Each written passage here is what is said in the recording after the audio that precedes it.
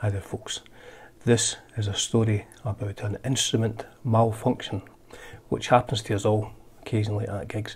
Unfortunately, in this particular instance, it was at a salubrious venue in front of a not insignificant amount of people. Stay tuned.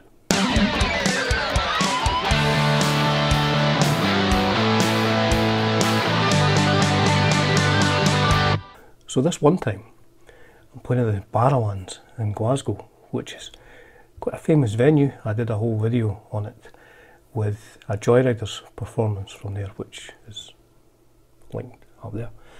Now, this story actually comes from that performance. This is October 1992, and we're playing with Seattle grunge legends Mudhoney, famous for Touch Me I'm Sick, and famous for being friends with Nirvana. So this gig was filmed, the Joyriders part was filmed. We were just a sport band, so we were on first, doors opened at 7, and the Barrowlands is an all-standing venue, so people get in pretty quick so they can get down the front to see their heroes and to see the Joyriders perhaps. So we kick off 7:30, something like that, and the place is maybe sort of half foolish, so about 1,000 people or something like that there, maybe just slightly less than that, but it starts filling up pretty quick. So we have 30 minutes to play, and as an aside, I remember we got paid £50. We got paid £50 for doing this gig, because when you do these gigs you're really doing it just for people to see. I mean, we sold a lot of merchandise and stuff like that, but that's as an aside. So we go on, and the set's going quite well. Place starts filling up, 1,000 people or something like that, and then 15 minutes and 30 seconds into the gig, this starts. You can see our bass player looking back at his amp, looking a bit confused about matters. Now, I'm not naming any names here, I'm protecting the innocent. This chap is one of my greatest friends, we've been friends for 3 decades, but his bass seemed to be playing up a bit here. We initially thought it was perhaps his amplifier. So I will keep the video running so you can see this in real time. That's me playing an awful guitar solo. In fact, we'll fast forward, that's enough of me playing that guitar solo. There's our bass player talking to our singer.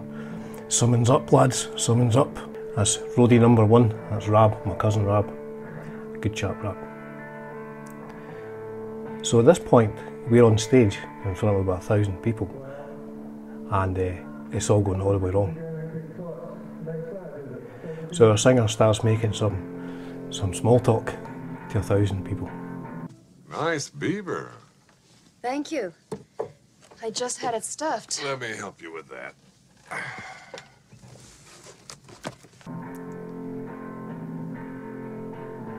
So the bass is not working, there's no bass. So this is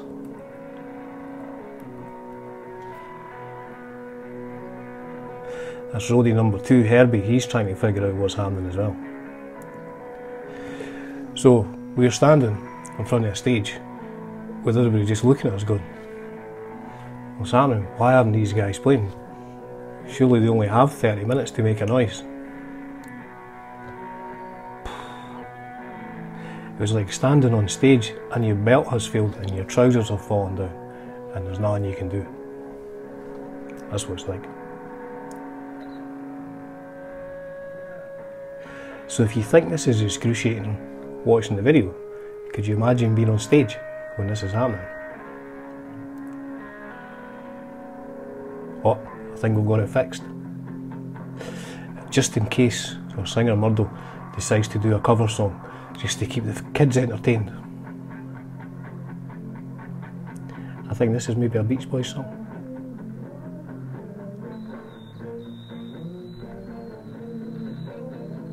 Oh, some high-pitched whining. Somebody's plugging things in, it's not working. Now, as you can imagine, this is a gig with Mudhoney, so it's all grunge rock fans here. And then we started doing this.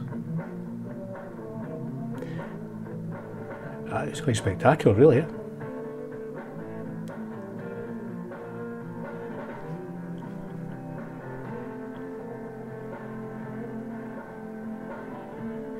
Could you imagine if you'd paid money to go and watch this sort of thing?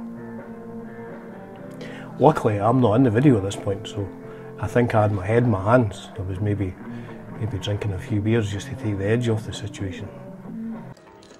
Lord, you can imagine where it goes from here. He fixes the cable. So at least the drummers joined in with Murdo.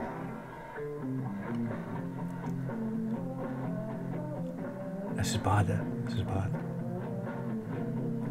You've paid money to come and see 2 hours of grunge rock, and you get hit with a half-arse band with only 2 members playing the Beach Boys song.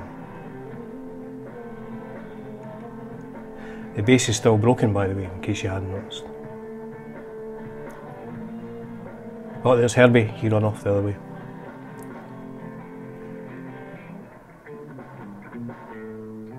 Oh, even Murdo's given up.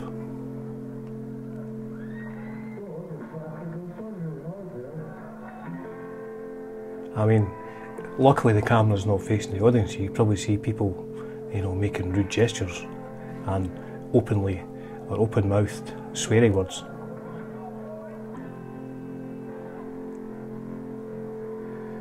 It's still going on. I mean, this goes on for 5 minutes. 5 minutes of a broken bass in front of 1,000 people. Even more high-pitched noise. Oh, I think we're back at finally. I think we're finally back in action. Yeah, the bass is working. The bass is working. Let's all try and start on the right note, lads. And we're back in. We're back into it. We're back into full flow live. The Joyriders live at the Barrowlands, October 1992.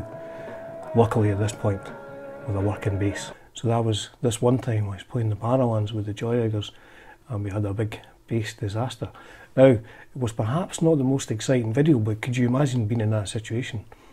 You're standing on stage and nothing's working. Well, most things are working apart from the bass, but it's a bass-led type of music, so we couldn't do anything. Just stood there for 5 minutes. Five minutes. Stood there for 5 minutes. Well, we tried to fix it, and then we had to drop a song from our set because we only had 30 minutes. So let that be a lesson, folks. Always check that your bass is working before a gig.